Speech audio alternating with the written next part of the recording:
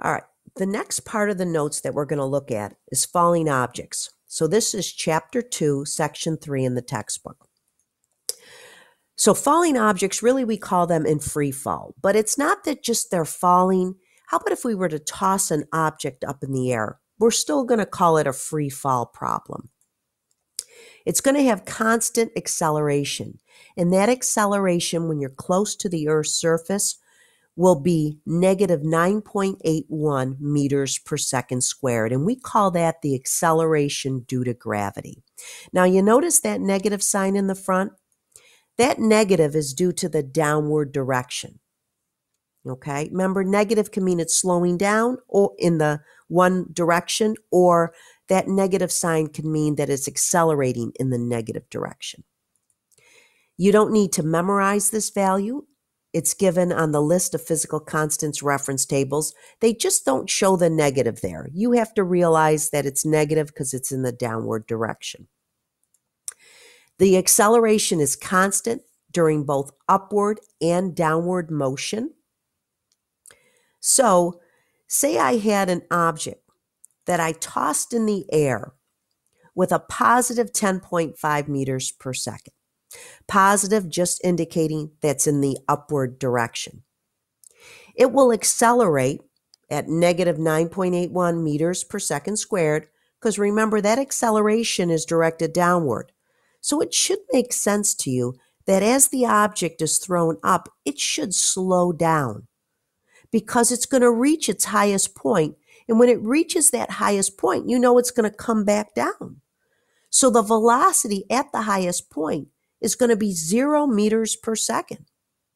Then what it's going to do, it's going to come back down and it's going to accelerate at negative 9.81 meters per second squared because it's constant. That acceleration is constant no matter if it's on its way up or on its way down.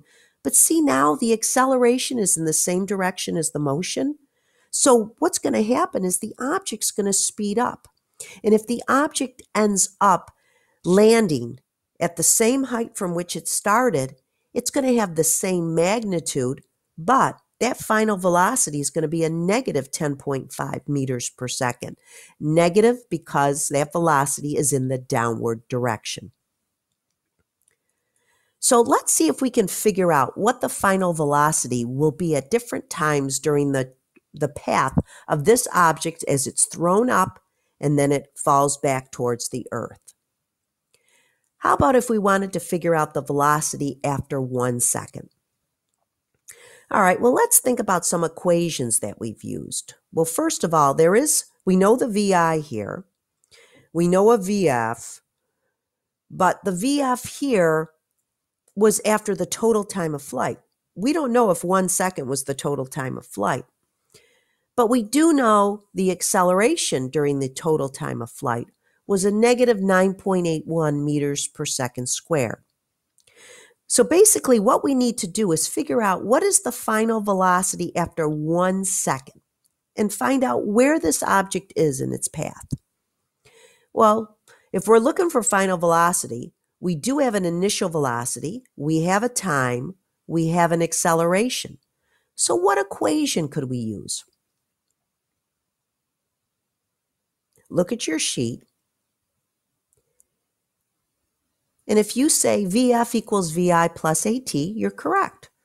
So now let's plug in the positive 10.5 meters per second for the VI, plus A here has to be negative though, negative 9.81 meters per second squared. And then we'll multiply by 1 second. Well, you can see that AT term is going to be negative. So let's subtract that from the VI. And we're going to end up with 0.69 meters per second. So you know what? It's still positive, but it's slowing down. So that object's probably right around here right now. Let's figure out what the velocity is after 2 seconds. Do the same equation. We've got our VI. We know A. The time we're going to use here is 2 seconds. It ends up being negative 9.12 meters per second. So we can tell it's on its way down and it's probably right around here. Okay. Now, I'd like you to take out the worksheet I gave you that has some notes problems that we're going to do, because we're going to do that in the next video.